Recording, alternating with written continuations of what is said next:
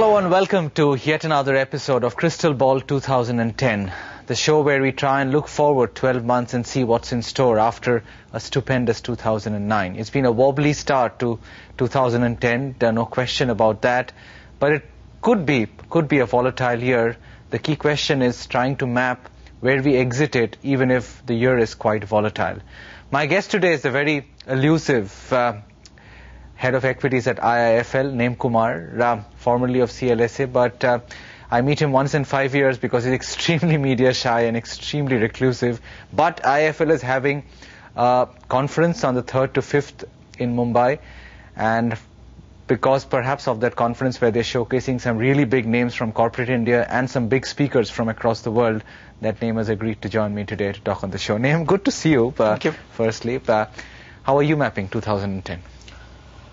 I think 2010 will be a year where there will be a lot of volatility. The call for 2009, to my mind, was much easier because we started off with a lot of pessimism.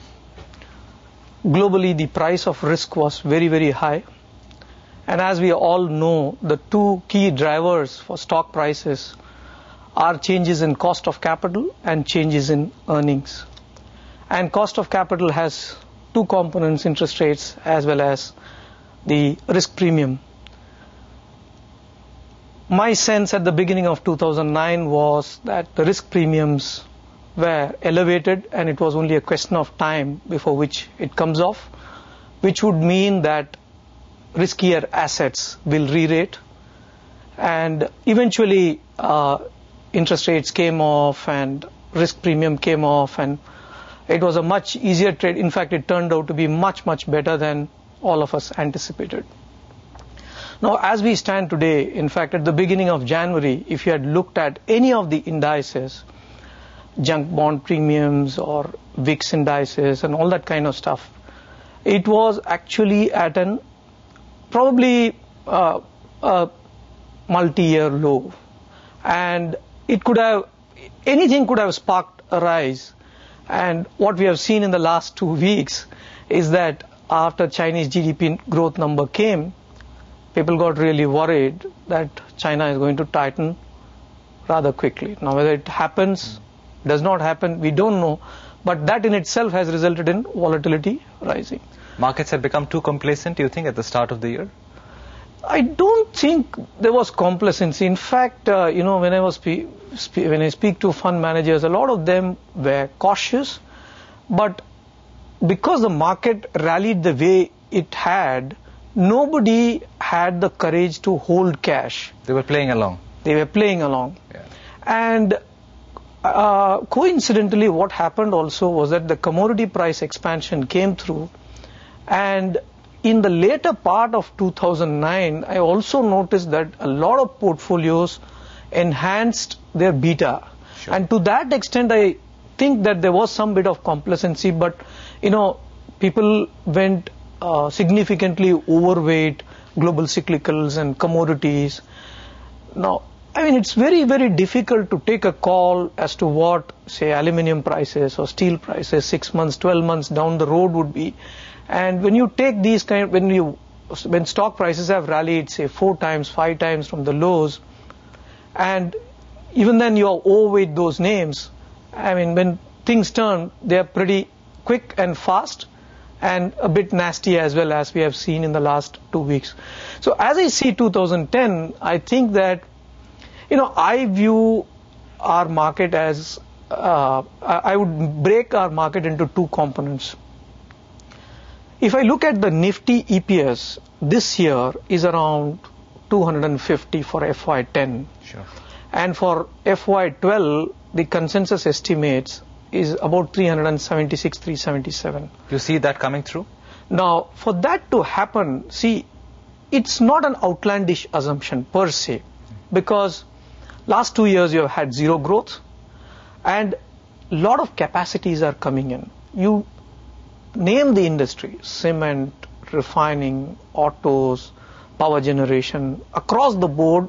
And we have done a study where FY12 capacity is over FY08. the jump is at least 50%. So the enabling environment for growth in earnings by 50% between FY10 and FY12 is in place. Because volumes will go, revenues will grow. Exactly.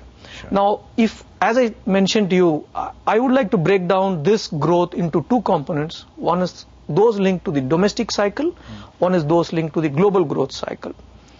Now, almost 50% of this growth is actually linked to the global cyclicals. To that extent, there lies an unknown, because we don't know how aluminum prices or refining margins will behave in the next 12, 24 months. And to give you one example, today, a small change in refining margins, say a $3 swing, can result in billions of dollars change in earnings of Reliance. Correct. So to that extent, predictability of that component is, I would say, the visibility is not very clear. But is that the only risk, the commodities cluster? I think that is a major risk to my mind. And therein lies the unknown. And therefore, every time some uncertainty arises linked to the global, either China or elsewhere, you will see that segment of the market getting sold down. And as we all know, that has a large weightage in the Nifty. Now, if I look at the domestic cycle, I am much more sanguine, much more bullish on the domestic cycle. I think the last 5 years was an era of investment cycle, particularly 2004 to 2008, where a lot of enabling factors were falling into place. Cost of capital was coming down, capacity utilization was going up, corporate cash flows were improving, corporates were getting much more confident. So they were willing to invest. So corporate capex rose very sharply between 2004 to 2008. And you played that theme, you would have made tons of money. The next 5 years, I think consumption will be the main theme. We have highlighted through a number of reports why we believe so. At the bottom end of the demographic pyramid, I think that income levels are rising much faster than it has ever been in the past. So a lot of things like, say, cigarette volumes or toothpaste volumes or auto volume, two-wheeler volumes, if historical trends have been, growth rates have been, say, 5% or 7%, it's now the time to challenge whether that growth rate can be twice as much. So if motorcycle volumes were twice as much as what it was, then what would be the earnings of companies linked to that particular sector? Have you